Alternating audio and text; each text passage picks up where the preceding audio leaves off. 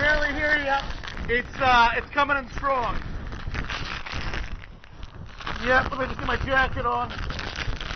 Woo! It is really blowing here. I think it's just the beginning of this very powerful storm, Category 5, coming to this section of Cuba. Just now we're kind of feeling the wind pick up again.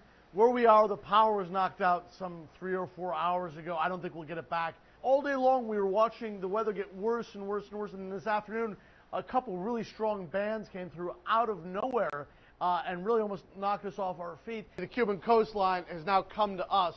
The house and the town where we've been reporting from is now underwater, probably a good 3 to 4 feet of water. Irma is heading towards Florida, but she is not done with Cuba just yet. We continue to feel strong gusts, see roofs being torn off. There are trees that have been down. The area that I am in, this was not underwater yesterday. It very much so is today. Many of the people live here in small one-story houses, which are now just underwater. No!